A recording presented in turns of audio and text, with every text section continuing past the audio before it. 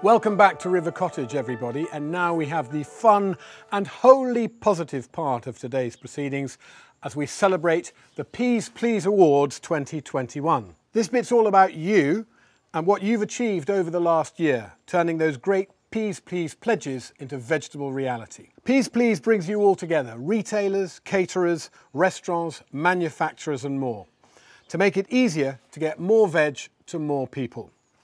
Pledges have already sold or served a staggering extra 162 million portions of veg in the last 3 years.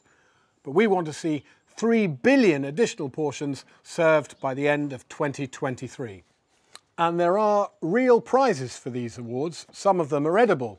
All the runners-up will be receiving a fantastic veg box from our friends at Riverford Farm. And all the winners will be receiving a pair of books, a River Cottage book and one of mine, which I hope they will find useful. Now, the first category in the Peas Please Awards 2021 is for innovation. This recognises inspiring and innovative activities to support organisational pledges and our overall mission of boosting veg consumption. And the runner-up this year is Aldi for their Project Fresh. Aldi's redesigned its store format with one key change: to promote fresh produce to customers at the very start of their shopping journey. The new format is the default for all new Aldi stores, and all current stores are being refitted. And the winner is Compass for Plantilicious. Compass Group launched their plant-forward range, Plantilicious, into their business, industry, colleges, universities and healthcare sites in January 2020. The Plantilicious range ensures vegetables make up at least 2 portions of every Plantilicious plate. Congratulations to Compass, and I've got Charlotte Cool with me. Charlotte, thousands of locations. This is a big rollout for Compass. Tell me all about it. Yeah, we're in 6,000 locations. So we're delighted that actually we've done so well during a difficult year, COVID, and there's so much more to come. So despite COVID, you managed to deliver your Plantilicious plan across a huge section of the business. We did. It's been an amazing period of innovation, actually. That was one of the sort of unintended positive outcomes for us. So lots of innovation, lots of new menu ranges, and actually 10% more vegetables in a year where a lot of the business was shut. 10% more veg. I was going to ask you if you could put a number on the number of portions of extra veg you serve, but 10% uplift is great. Many congratulations. I've got Thank you. A little prize for you. A couple of my books, as it happens. Well, that's amazing. Which I've signed. Fantastic. They're 2 of my healthier books. Thank you so much. And look, can I just dedicate this to all our colleagues, tens of thousands of colleagues at Compass who have been keeping essential services going during the pandemic. The next Peas Please prize is the Good Society Award. This recognises pledges' efforts to decrease inequalities in accessing veg, especially in areas particularly relevant to Peas Please like school food, Healthy Start and agricultural initiatives. And the runner-up for the Good Society Prize this year is Lantra, which updated the Wales Industry Action Plan for Horticulture. And the winner is Tesco. Tesco were the first Peas Please pledger to add £1 onto the Healthy Start voucher scheme, which provides money for fruit and veg and other essentials to beneficiaries across all of the 4 nations. Tesco's Sarah Bradbury is with me right here. Sarah, what difference do you think you've made by doing this? It was crucially important to us to help people who need it most, especially through the pandemic when we heard how difficult people were finding it. So moving to help people to add an extra £1 to their fruit and veg shopping, we thought was really important through this very, very difficult year. And that was a nationwide pledge to everyone on the Healthy Start. Yes, absolutely. And we thought that this was something that, as the biggest retailer, it was something that we wanted to support with. Well, that must have made a big difference to many people's lives in the last year. So well done and congratulations. And I have a little something for you here to take away. You could share that with any of that with your development chefs. Thank you very much. I'm sure they'd really appreciate it. Thank you very much. Nice to see you. Thank you. Moving on now, and it's the Vegometer Prize. That recognises the biggest percentage increase in vegetable portions sold or served by our pledgers between 2018-19 and the 2019-20 reporting cycles. And the runner-up is Veg Cities. Veg Cities together have increased the number of veg sold or served between all the groups by 597.8%. Now you'd think that would be impossible to beat, but astonishingly, our winner is Cardiff and Vale University Health Board with a staggering increase of 701.7% from just one site. I've got Stephanie from Cardiff and Vale with me now on Zoom. Stephanie, that's an incredible achievement. How are you all feeling about that? Yeah, we're very, very proud of that, and we're very, very happy to receive this award and carry on doing what we're doing at the moment. And do you think the food that you're serving, as well as getting healthier with more veg, has it also got more delicious too? Definitely. We're constantly getting compliments from the staff and visitors that visit our restaurants and our aroma coffee shop units. So yeah, it's definitely getting tastier. It's constantly being experimented with, the different veg that we're experimenting with as well. So yeah, definitely getting better and definitely getting tastier. Brilliant. Thank you, Stephanie. I've got a prize for you here. It's going to go in the post and it will arrive with you there sometime soon. So I hope you all enjoy it. That's brilliant. Thank you very much. Thanks very much for talking to us, and congratulations. I imagine 701.7%. You might not manage to have a similar increase next year, not without having plant-only menus on all of your menus. We will try our best, and we will continue to improve our standards across all sites, not just the one at UHW. Great, and thank you for flying the flag for Peas Please. Great work. Thank you very much. Diolch yn fawr. The next prize recognises the new and energetic Peas Please pledgers who've made the biggest difference with really significant and ambitious pledges to get us eating more veg. This is the Rising Star Prize. And shortlisted for this is Zizi's, who have pledged to ensure that all children's meals include 2 portions of veg. Last year was their first time taking part in the Peas Please monitoring cycle, and even with the impacts of COVID-19, they reported an increase of veg portions sold of 167.6%. That's our runner-up, Zizi's. And the winner is the University of Edinburgh. The university has pledged to serve more veg across their catering service by adding more servings to pre-prepared grab-and-go items, doubling the number of veg side-serving options in their retail outlets. They've set smart targets to implement all this by June 2023. And with me on the screen here is Ian from the University of Edinburgh. Congratulations, Ian. How did you pull off such a momentous feat during such tricky times? Well, Hugh, thanks very much. It was a great achievement for the team all round and a very pleasant surprise to have been awarded the Rising Star, which we put our pledge in January 2020, just before this interesting year we've had. We've really kind of progressed well. We've been fortunate on the basis that we had a lot of students back. We were able to operate our catered halls, not at our usual 2,000 students a year, more like a sort of 1,200. So we are able to look at our consumption of veg and meet our pledge in those areas. It would have been nice to have more of the cafes open, but hopefully we'll get some recovery of that come August, September, and we can get those back open. But certainly in even a silver lining and a cloud, etc., for isolation support, we were supporting upwards of 800 students at one peak in isolation with meal and grocery boxes, fruit bags, and a further 1,000 in self-catering. So catered hall self-catering, 1,800 in isolation at one stage this year. Wow. So a strange turn of events after you made your pledge, but you're well on track to implement what you said you were going to do by June 2023. Very much so, and it seemed a natural synergy to commit to the Peas Please pledge, as we've had a good food policy since 2016, and one of our pillars as such is very much around practice, and we're actively increasing the amount of vegetarian and vegan options across the estate, which we've managed to maintain at 50% throughout this current year, and hopefully that will continue to grow.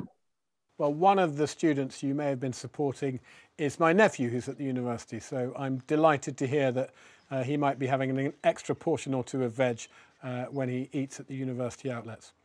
Ian, thank you very much for being with us and congratulations, and we look forward to seeing you nail that target a couple of years from now. That's great. Thank you very much, Hugh. And now for our Pledger Champion. This is for those who've effectively championed and implemented their Peas Please pledges across their organisation as a core part of their business proposition. For example, including them in their company reporting. And the runner-up is Henderson Group Spa, Northern Ireland. Henderson Group Spa have gone beyond their original pledge to increase veg sales by 5% year on year and take a really joined-up approach across all parts of the business to make this a reality. And the winner, our actual Pledger champion, is Sainsbury's. Sainsbury's have discounted a range of fruit and vegetables to 60p to encourage customers to try new veg and to buy more veg. They've also encouraged customers via their Great Big Fruit and Veg Challenge, which is personalised to each Nectar customer and rewards them for increasing the portions of fruit and veg they buy. It's a lovely example of using tech and a bit of gamification to increase the sales of veg. And I have Nilani from Sainsbury's with me now. This is a cunning scheme, you know, a nice bit of blue sky thinking. It's really worked, has it? Yeah, I mean, we saw it. It was very successful. We had about 450,000 participants. We saw that veg actually increased by about 12% in customers that took part.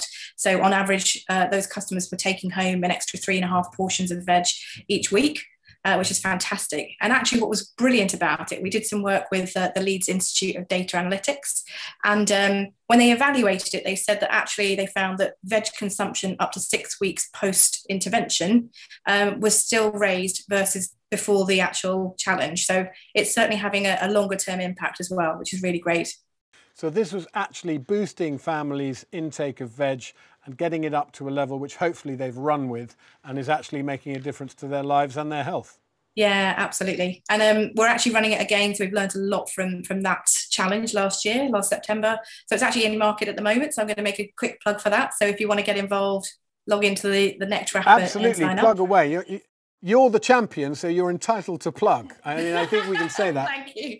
especially for such a worthwhile thing. And I'm very glad to hear that you're running it again, and long may it continue, because if these things are a one-off, great, but if you're doing it again, it's going to make a difference and keep going. So keep up the great work, and nice talking to you. Thank you. Well, we hope we've learned from it, and we've got a lot more, interesting things coming up as part of the new app. So yeah, please do get involved if you can. I think it's a fantastic way to gamify eating more veg. Brilliant. Please pass the congratulations on to your Sainsbury's colleagues. Now we come to the Individual Champion Award, and this is for an outstanding contribution made by an individual showing leadership in the implementation of their organisation's Peas Please pledges. And the runner-up in the Individual Champion Award is Charlotte Newman from Havering Catering.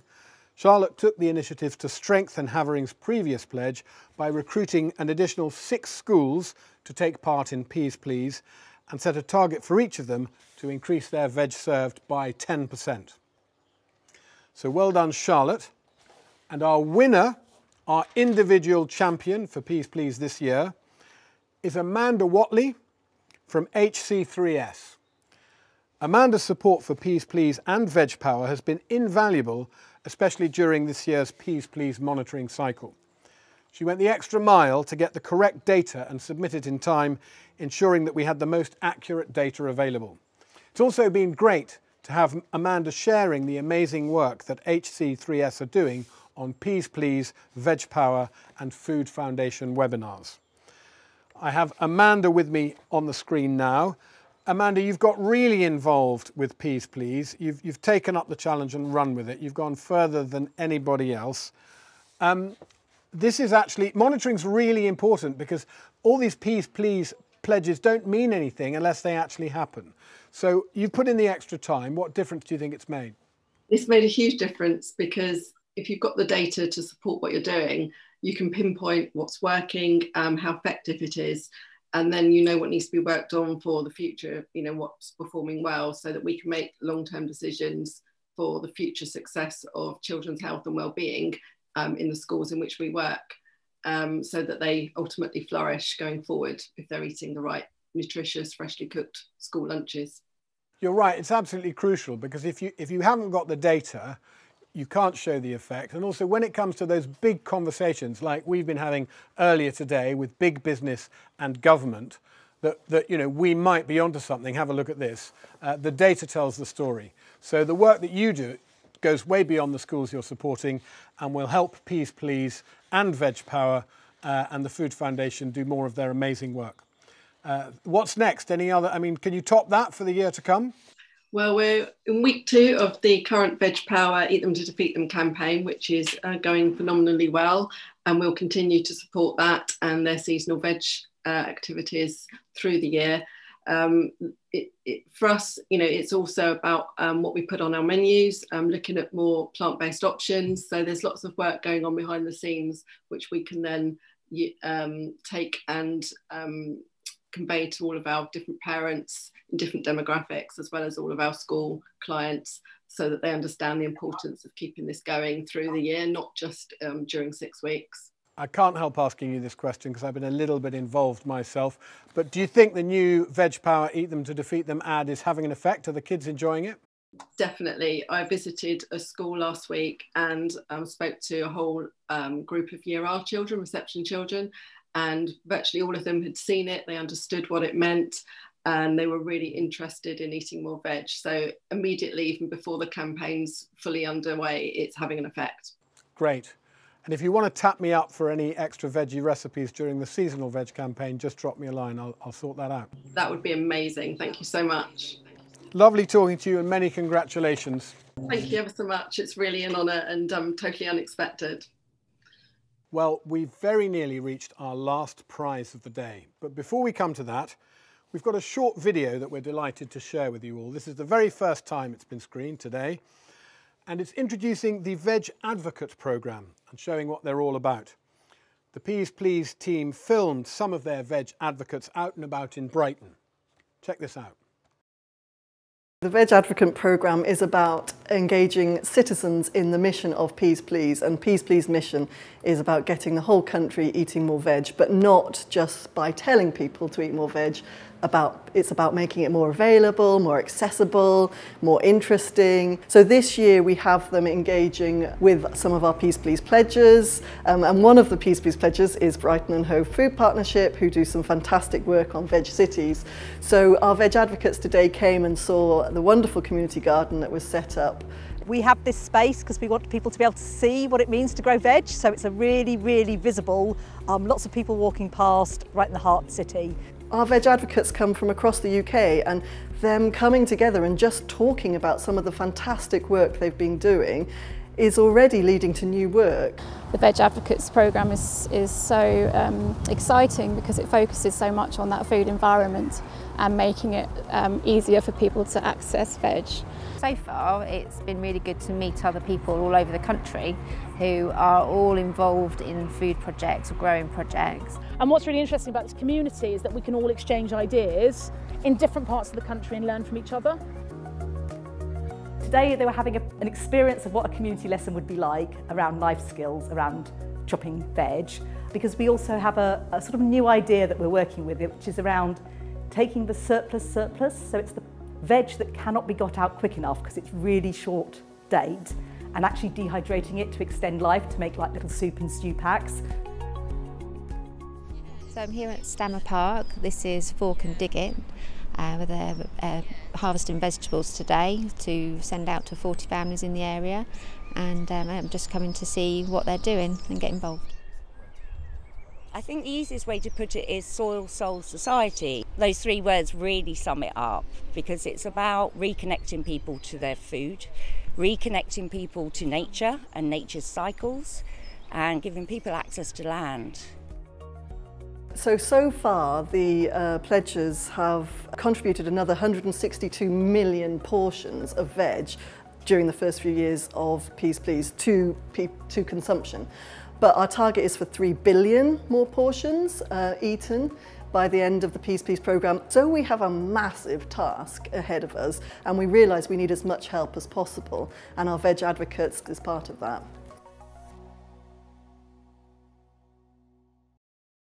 We've got our very own Veg Advocate with us today, Olivia from Totnes. Hello. Olivia, what made you want to become a veg advocate, and indeed what is a veg advocate? What have you been up to?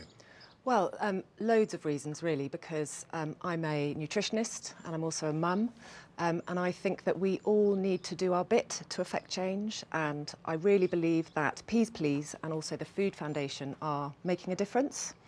So what I've been doing as a veg advocate is trying to get the message out there that we need to get more veg into school meals, more veg into our manufacturers using more veg, and I've just been working along with the Food Foundation on all their various campaigns. And does that mean you are getting noisy locally, getting the support of other mums and other families, and talking specifically to your school and other schools? And yes, so I've been into my children's primary school, and also I've talked to other mums a lot about their school meals, and I'm getting them more interested. And I think that by talking to other mums about it, we are going to slowly start making a difference. Brilliant. Now, you were actually involved in judging this award today, so we're going to come back to you on that in just a second. Okay. The Veg Cities programme recognises integrated local approaches to increasing veg uptake for cities participating in the campaign. This year, we focused on those veg cities who really stepped up and went the extra mile during the peak of COVID-19, making sure that their pledges to increase veg consumption and to reach the people of their cities were met as far as was possible in those challenging circumstances. And the runner-up for Veg City of the Year is Hull. Well done, Hull. Great effort. You should be very proud. Now, Olivia, you were involved in choosing this year's winner. Don't tell me who it is just yet, but do tell me what was it they did that made them the winner? Why have they won this prize? Well, firstly, all the entries were really impressive, but this one in particular impressed me and others with the community engagement. It really stood out, and the case studies of local people getting involved were really outstanding. Well, that's brilliant to hear. So, final drum roll, the Veg City that did all these brilliant things that Olivia's told us about and is the winner this year's Veg City is Cardiff. And I have Pearl Costello in Cardiff on the screen. Pearl, congratulations. Tell us about what you got up to in Cardiff, particularly how you responded to the challenges of the pandemic. Thanks so much, Hugh, and thanks to Olivia and all the advocates who got involved in voting for us. Cardiff was one of the first veg cities. We helped develop the programme, and over the last few years we've had hundreds of thousands of extra portions of veg served through it. But during the pandemic, we really ramped up our efforts to get Cardiff growing their own food. So it was really incredible the amount of groups who came together across the city, firstly through a project called Cardiff Growing Together, and then through the Good Food Cardiff Autumn Festival, to distribute 20,000 veggie plant seed kits, growing packs to families and households in Cardiff. Wow. So a lot of it was about growing your own this year. That was a big part of responding to the pandemic, was to get people, and I gathered that people were doing container gardens, they were digging up their own flower beds and doing everything to just grow a bit of extra veg. Yeah, we saw it at all scales, whether it was, like you say, in people's windowsills, in people's gardens, on allotments or community sites, even commercially as well. The city went through a food growing revolution, and we found that about 75% of people or more who took part had never grown anything before either. So we're really excited to see how many people got growing. No, I love that. You know, growing your own veg is one of the biggest commitments you can make to having more veg in your life, and it's what it's our great pride and joy to have a veg garden here at River Cottage. But back at the beginning, when the pandemic, when it became clear it was going to make life very difficult, did you think that was the kibosh on the whole Veg City plan? I mean, how quickly did you rethink and come up with your bold new strategies? We knew originally that we wanted to do a bit around growing as part of our Veg Cities plan, but we had other projects as well. But we found that was really where the momentum was, where the appetite was. And yeah, a few other things went by the wayside, but that was worth it for the amount of success we've had with the growing. Well, it's an incredibly inspiring story, and you are fantastically worthy winners. And well done, Pearl, and well done the whole of Cardiff. Will you pass our congratulations on to everyone who grew veg in Cardiff and beyond? Thanks so much. I can't think of a more inspiring winner and a more brilliant story to bring us to a close. But I can think of a rather corny and yet somehow irresistible song that has kind of become the anthem of Peas Please. So I hope you've enjoyed the prize giving. I hope you've celebrated with us the fantastic achievements of the Peas Please winners today. And here we go with the Peas Please song. Peas, peas, peas. We are peas, peas, peas. We are peas, lovely tasty peas. We are peas, peas. We are peas. Give me peas, pretty please.